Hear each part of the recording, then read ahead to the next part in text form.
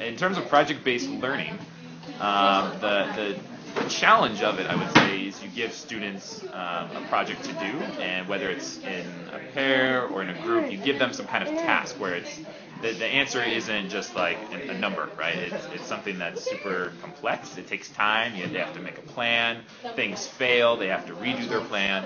And so it takes a lot of thinking on your feet, using your hands, using the things we learn in class. I would say one of the hallmarks of it is you plan something with the end in mind.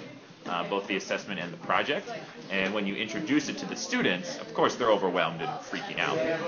And then my job as the teacher then is to kind of help build those skills and lessons so that as they start completing the project, it becomes more and more doable, and it's not really a scary thing. So we're not just looking at recall and knowledge, but we're looking at it applied. We're looking at them to make evaluative decisions, analyze things, think about it in a big picture.